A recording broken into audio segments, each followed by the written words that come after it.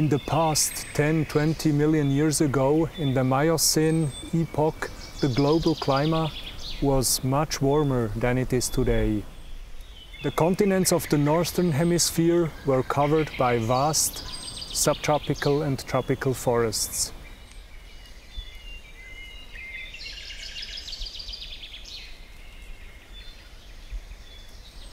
Subsequently, the climate cooled down, and this cooling culminated in the Ice Age of the Quaternary period.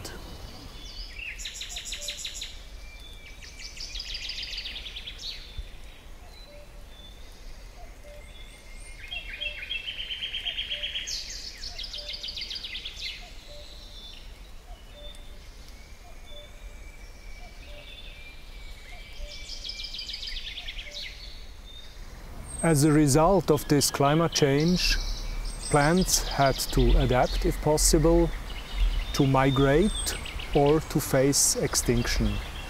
Some of them managed to survive in so-called refugia.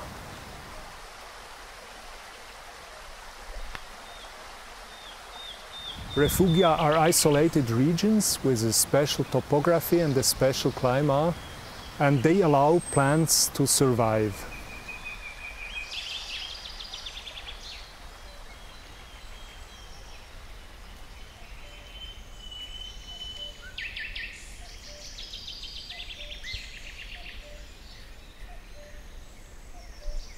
Worldwide, there are not many of such refugia, so the mountain chains adjacent to the south shore of the Caspian Sea with their Hyrcanian forests are quite unique.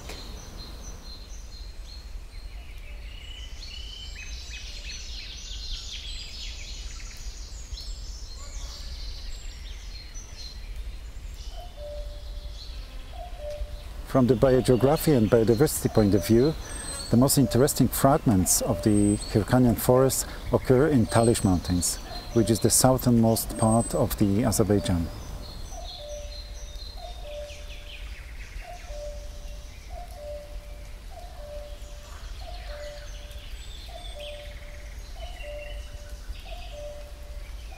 Due to the unique topographic, geographic and climatic situation, but especially due to warm and humid climate, the Talysh mountains possess the highest concentration of relict species in the whole western Eurasia, including many emblematic relict genera as Parotia, Gledicia, Zelkova or Albicia.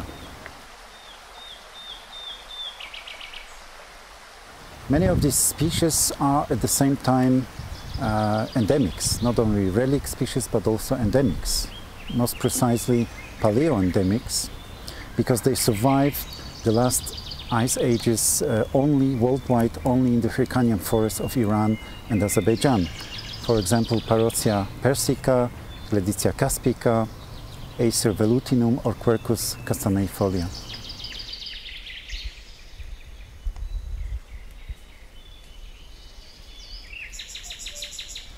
All these relict trees provide a unique opportunity to study and to understand many biogeographic and evolutionary processes.